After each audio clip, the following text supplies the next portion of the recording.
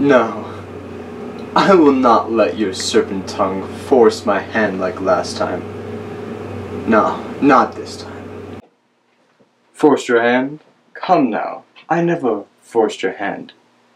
It was yours that paved your road, that laid the stones of your path. I simply offered guidance in your darkest of times. Guidance? Is that what you call it? You would have me sashaying into hell, singing Kumbaya all the way. Tell me truly, when have my words led you wrong? When have they been anything more than what you know to be true? Buried deep within your heart of hearts, my words resonated, and your soul listened to me. Yet still you stay stubborn, refusing to acknowledge the simple truths before you. Let me help you, so that now, as we stand in the crossroads, we may outwit Hecate and forge upon the safer path. You claim to have never led me wrong, but when have you led me right? If I came upon a beggar, you would have me take what little he has, just so I could have a little more. Your greed is insatiable. But am I not wrong? The beggar would fade out soon enough. Take what they have now, and it will not waste away to the flows of time.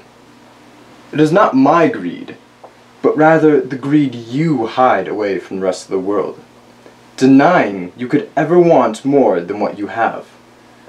I simply speak the thoughts you claim not to have. I give life to your shame. But it is okay. Everyone has such desires. Only the cowardly are too afraid to admit it. You dare call me a coward? The lows you would have me sink to would make politicians cringe. You would have me seek whatever I wanted just to sate some insatiable, perverted, animalistic desire. Is it wrong to want something? To covet that which another has? To lust after a forbidden joy decried by society? If you have the strength, the cunning, to take something, why should you not? With my help, anything you may wish for, you can attain. There's no shame in desiring the pleasures of flesh. You are only human after all. I am not some dog that goes humping whatever has legs. I have never claimed you to be. But too often my words are ignored. Too many times have you passed up an opportunity that could have brought you happiness and pleasure. And for how long would that happiness last? I see you are still stuck to your zealous beliefs. And I will concede defeat to your idiocy. Idiocy? I swear, if I had one chance to rip that silver tongue from your throat, I would take it with not a moment's hesitation. Would you truly, or would your cowardice overcome you, and you would stay your hand from all conflict, preferring to settle matters peacefully? We know you would be spat upon rather than given to your own justified wrath. Seize those who have wronged you by the throat, and ensure they never wrong you again. No, damn it, I will not succumb to such lows. I am not some barbaric thug who goes around determined that the entire world has wronged them. Oh, please. Are you so determined to be blind that you would jam a log into your own eye? Too many times for even me to count, you have been wronged. Yet you stood there dumbly, uttering not a word in your defense. Your aversion to your own hatred and anger has crippled what little fighting spirit you once had. You have become a coward, too lazy to do what must be done. You would not even arise from your own bed if your overseers did not punish you for your absence. If it did not cause you pain, you would starve your own body because making food is hard. You are a sloth. The hell are you talking about?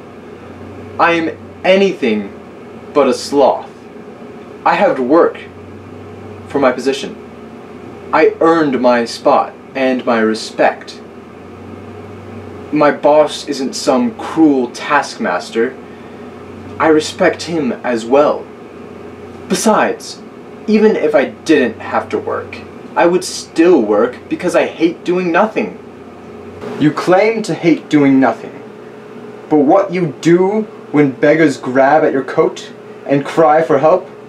What do you do when the poor and hungry weep and moan for a morsel of food? You do nothing.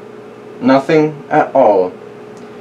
You turn your collar, casting your eyes to anywhere but their pitiful forms. Your gluttony has consumed you.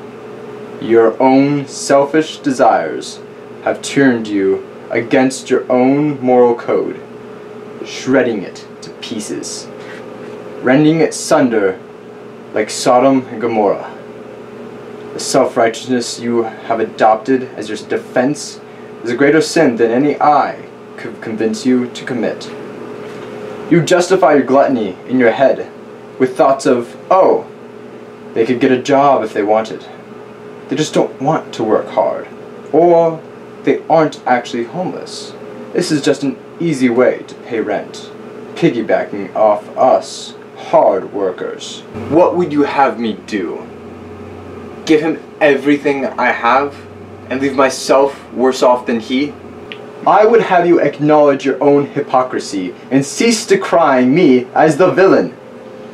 Only once have my actions truly brought a curse upon another, and humanity barely existed then.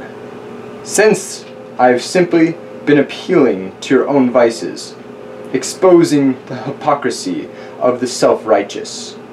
You hold up that flimsy sheet of one-ply toilet paper, call it a moral code, and present it in front of yourselves as a shield. The second it inconveniences you, you tear it apart, pretending it never existed. So take it, coward.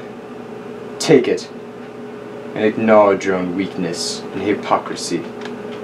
Take it, and feel free.